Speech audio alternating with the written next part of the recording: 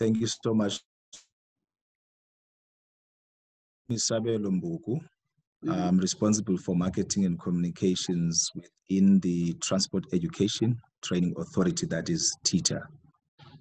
Awesome. So we recently had the privilege as Social TV to attend a launch at Orange Farm, where you are addressing accident prevention. Can you tell us why did you specifically choose Orange Farm, and maybe just please unpack a bit that initiative? Okay, thank you so much. I think what is key for maybe our viewers is just to understand that the Transport Education Training Authority as for skills development and training within the transport sector has a mandate to facilitate skills development and training. And over and above that, projects as road safety initiatives, they become key because our beneficiaries and those that affiliate within the transport sector are affected by either the road fatalities, the accidents, and the deaths that you see from time to time. That is for our pedestrians. Now, for us to choose Orange Farm, especially for this project, it is that in May, if you remember, there was a big event that we were involved in, that we funded as TETA, which was Empower Youth.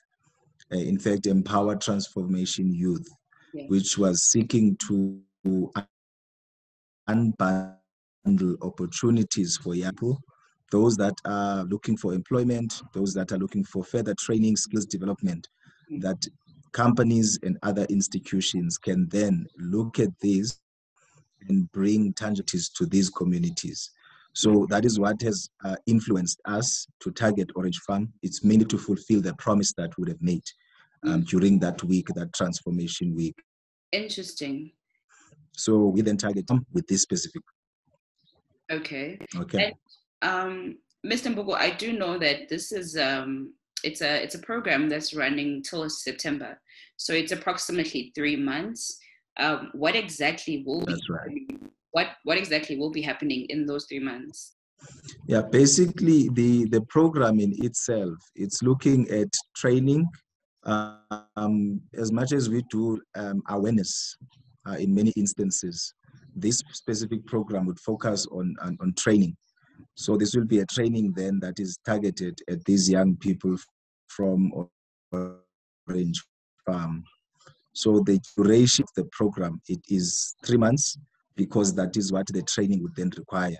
And then to ensure that these young people that are being trained are also afforded an opportunity to practice that which they that is why we have then the 3 months buffer, to ensure that after then the training, for instance, we're talking about jaywalking, the dangerous behavior on the roads, defensive walking.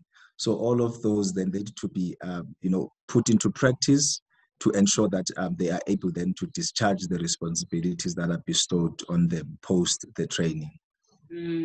And is there, as TETA, is there like plans to maybe, like, I don't know, employ them, or maybe in the form of internships or something afterwards? Will they be employable? Can they like become professionals after that training? Yeah, basically, because this is training that is done, in partnership with various stakeholders that actually offer the services.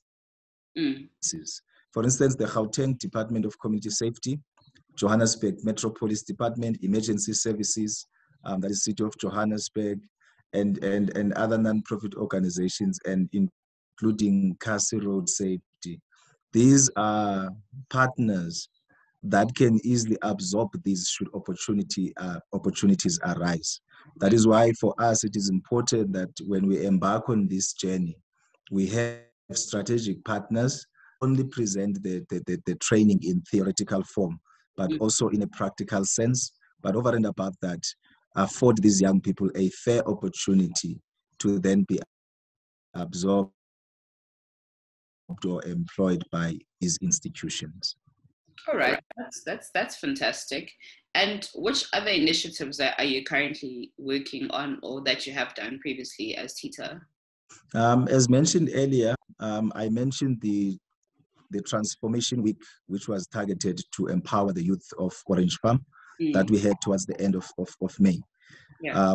That had different elements where we were bringing in different partners that are going to talk to different opportunities that are available for young people for either startup business, employment, training and development.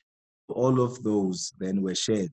Hence, we have these initiatives that we are talking about today, wherein we are bringing programs to Orange Farm to ensure that we sustain or we activate which we had promised. But over and above, in terms of our road safety campaigns, they run across the country, different themes that we normally use to ensure that we entice communities to these and ensure that we sort of mock communities around these campaigns or around issues of road safety or safety in general. So you'd have Shokomela that is run with the, the taxi associations in different in KZN. So Yeah. you can imagine the magnitude of safety on our roads, safety on our railways, safety on, in all the aspects that involve transport. That is how we have coined this in our strategy, that we would then embark on different programs to ensure that we either mitigate the risk, create the necessary awareness, and ensure that our people are familiar with what they need when they either out there using the roads or the rails. Okay. All right, that's amazing. I think that's the end of our conversation for now.